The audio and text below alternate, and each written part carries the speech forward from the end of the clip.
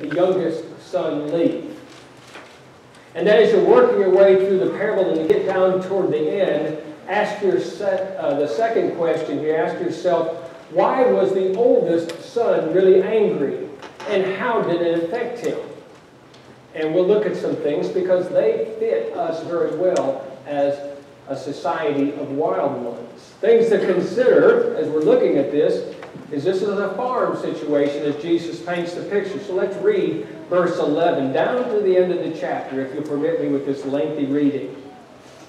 So then he said, a certain man had 2 sons, and the younger of them said to his father, Father, give me the portion of goods that falls to me.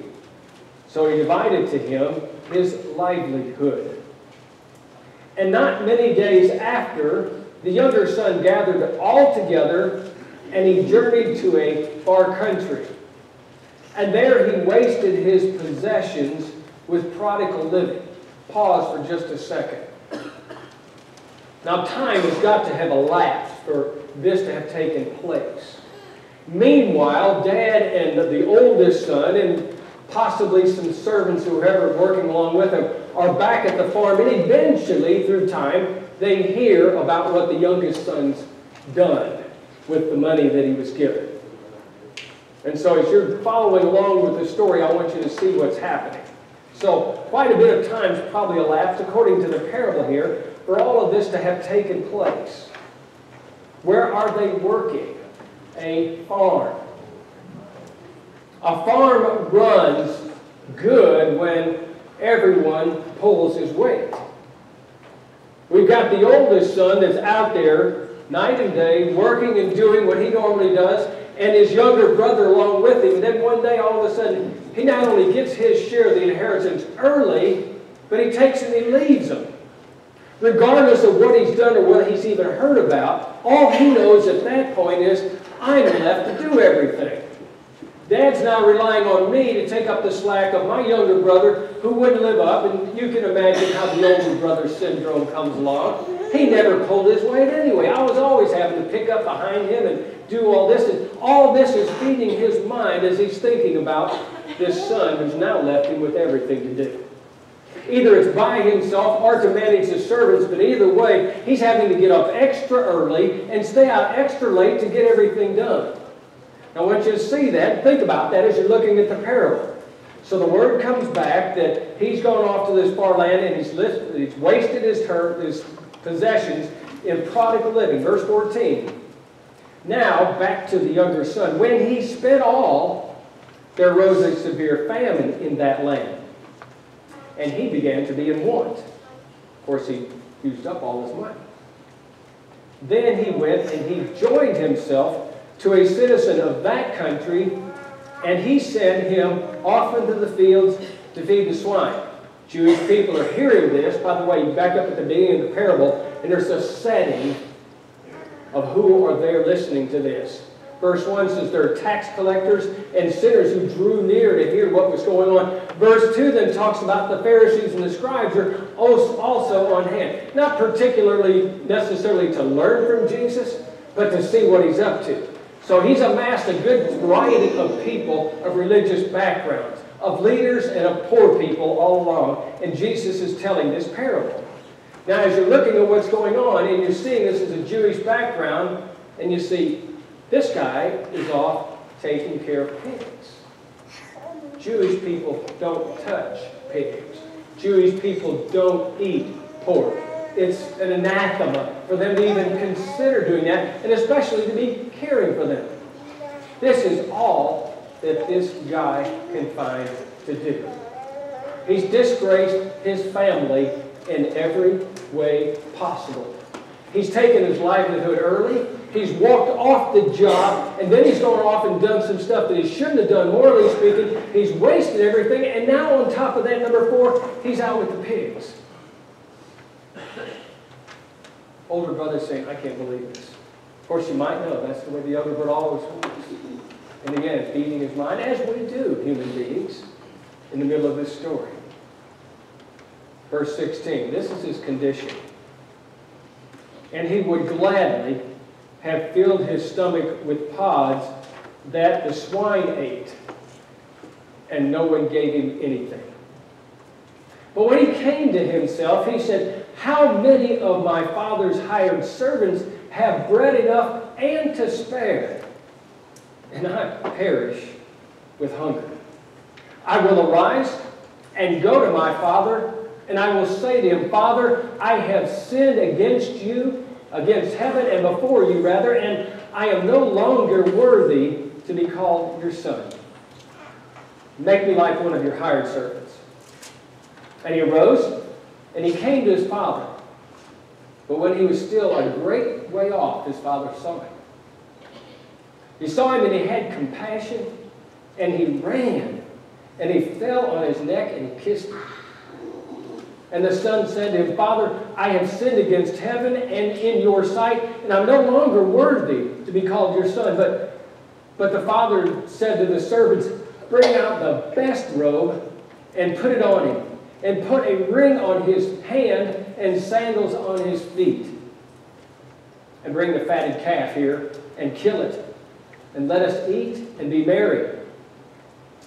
For this my son was dead and is alive again.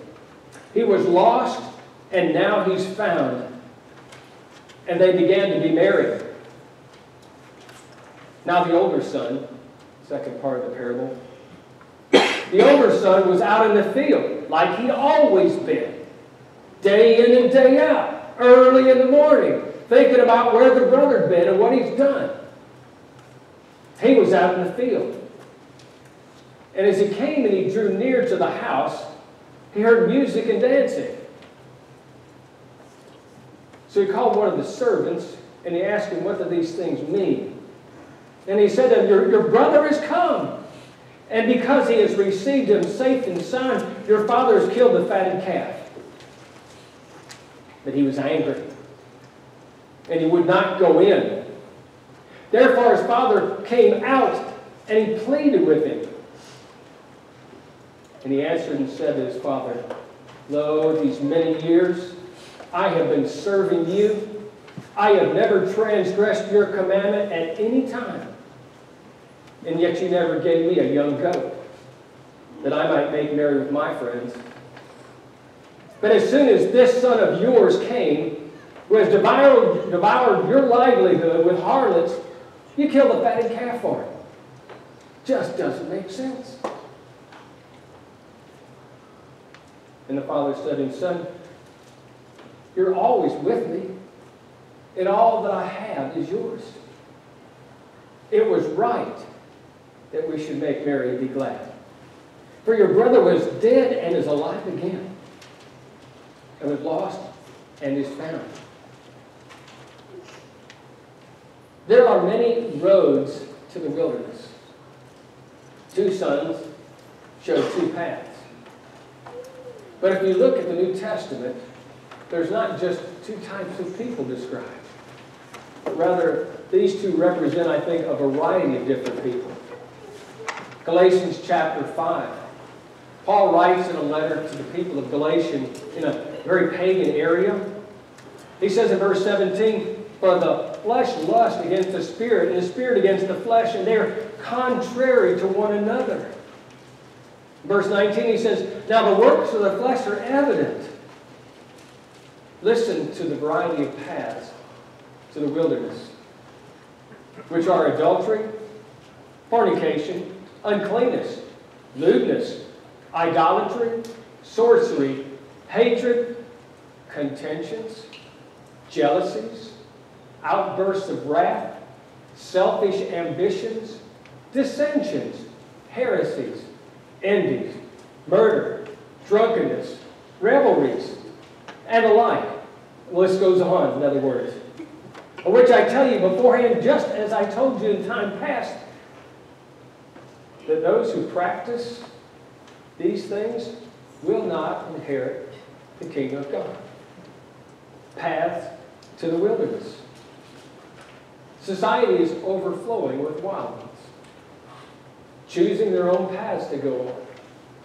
These two represent, these two sons, two different paths, of many of which take us to the wilderness.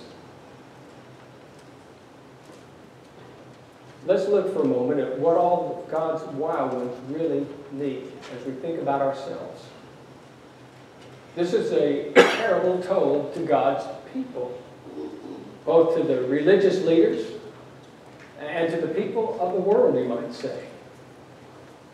Luke chapter 15, verse 17.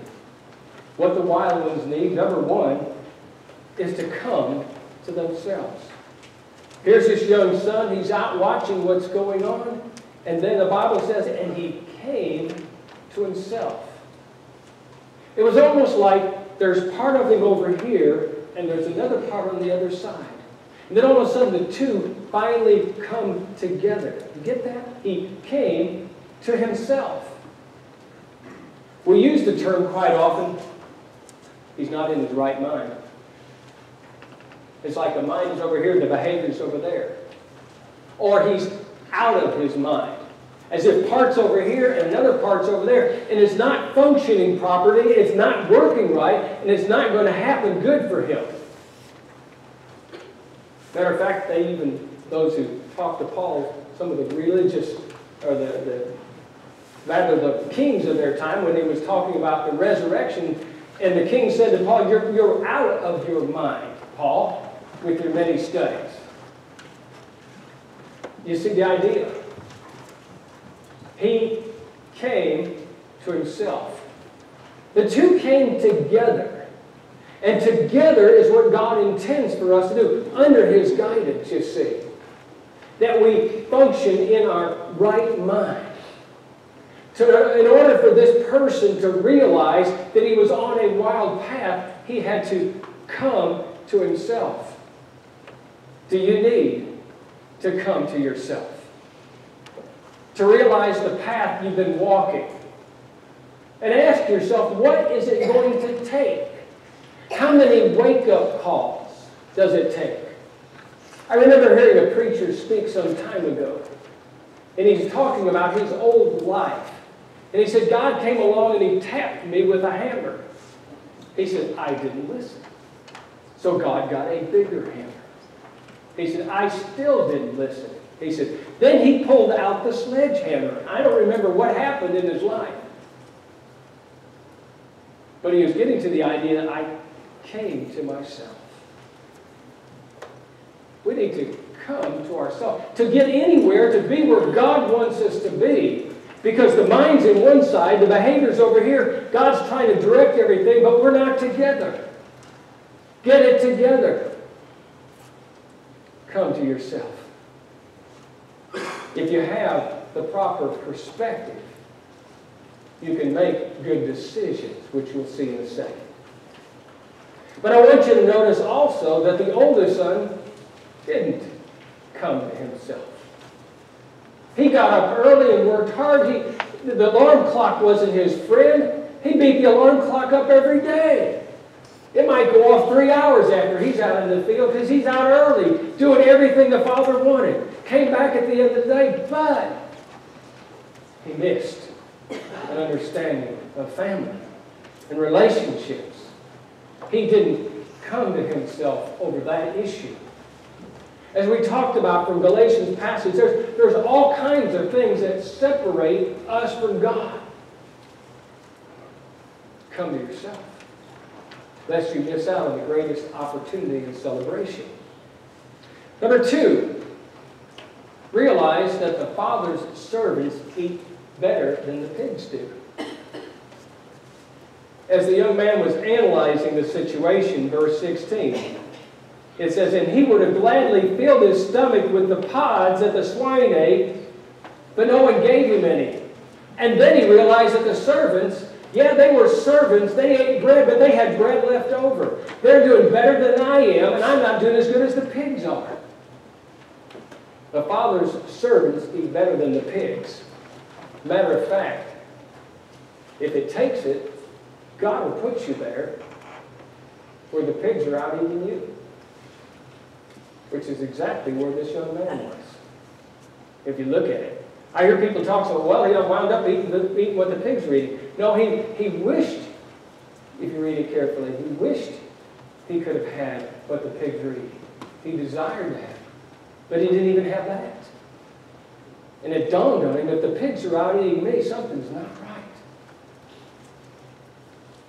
So he realized that the Father was doing better with his servants.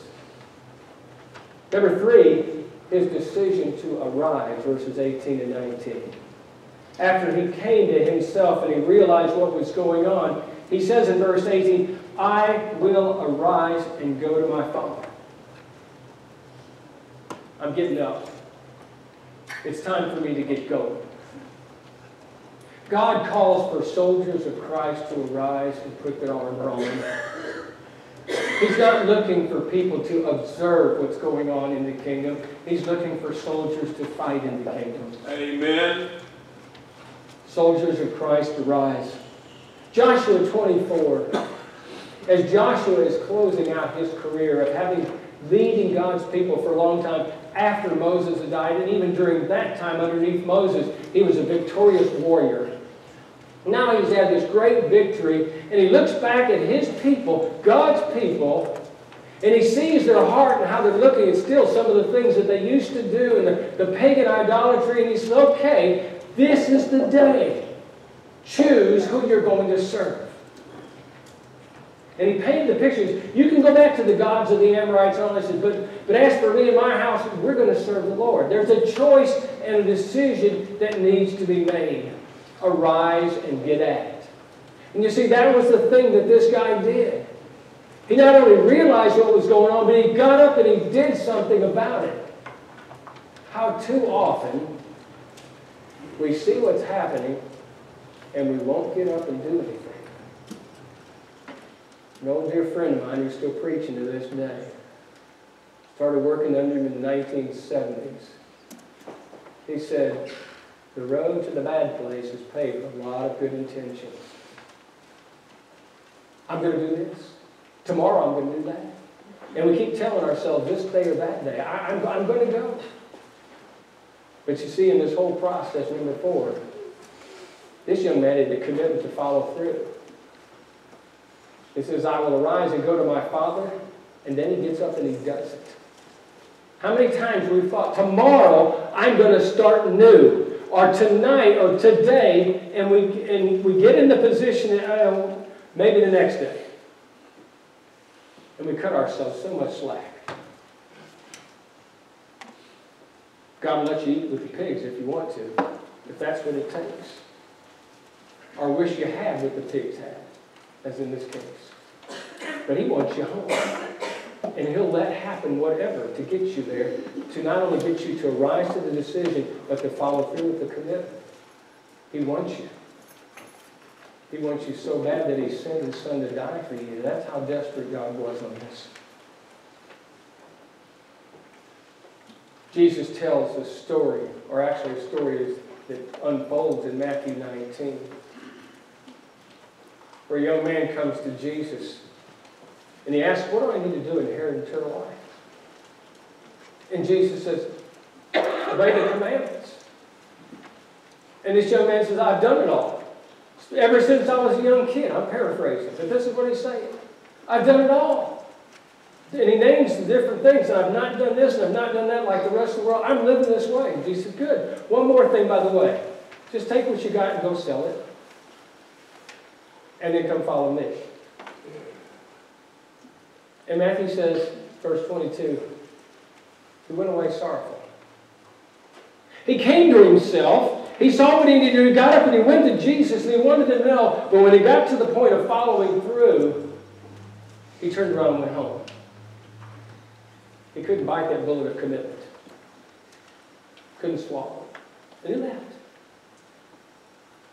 And to this day, he's kicking himself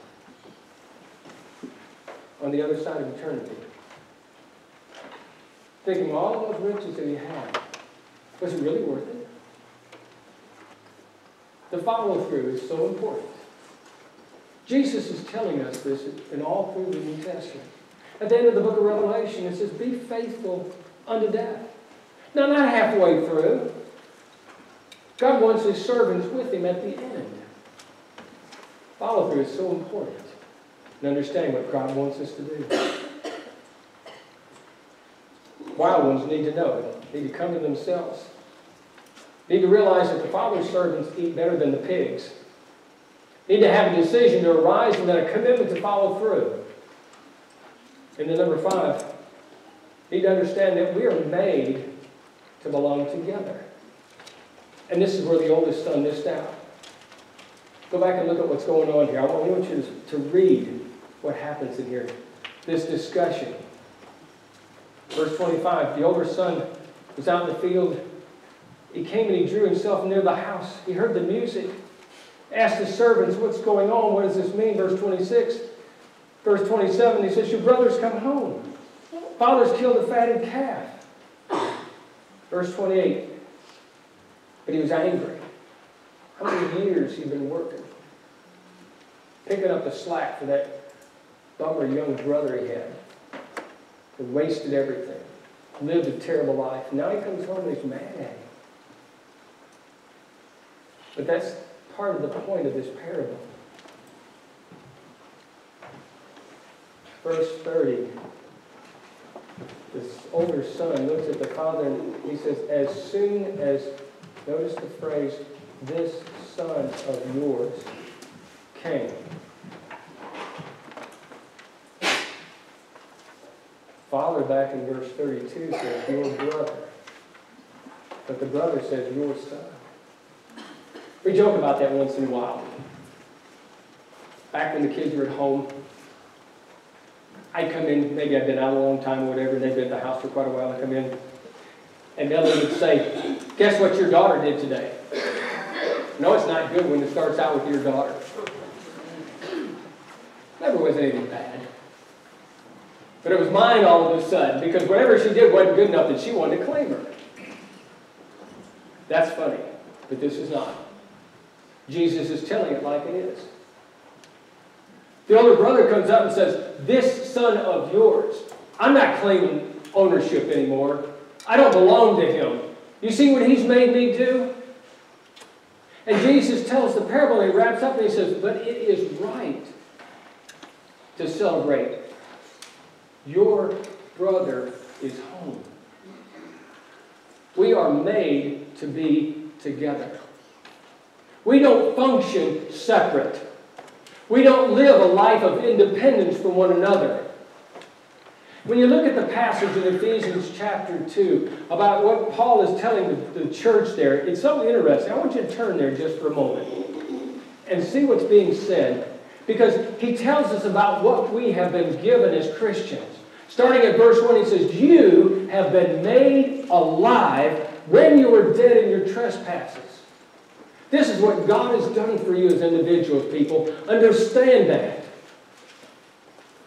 Maybe you weren't living the life like I was back when I was 21. Because I knew it all, and there wasn't anybody going to tell me what to do. And it was a mean, tough life. And only by the grace of God am I not dead today or in prison. Made alive by God.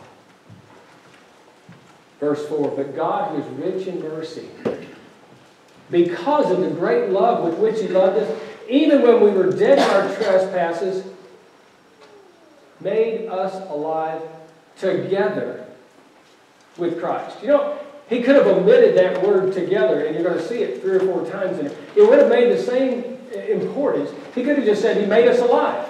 But he says together in there. That in exceeding ages to come, he might show the great riches of his grace and the kindness toward us in Christ. For by grace you've been saved through faith. It's not of yourselves.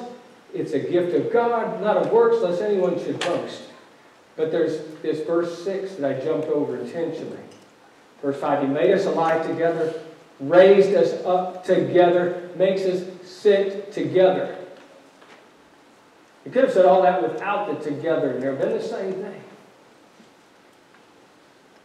But he's together, together, together. So the father comes to the son, the oldest son, he says, you need to be inside with your brother. We need to be together. Son was too mad. Couldn't take it. Walked out. And he missed. There are many roads to the wilderness. Lots of paths. And we all look at one another too often. and see how everybody else is doing, and we make our judgments by what they're doing, and I don't want to be like that, and I'm not going to join with them. We are made to be together.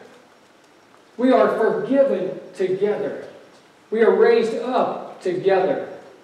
The parable is told to God's people to understand that God wants us home, and He wants us together. And we, as a part of this society, got to be careful that we don't get influenced. Decisions. Time to stand and rise up. Time to follow through.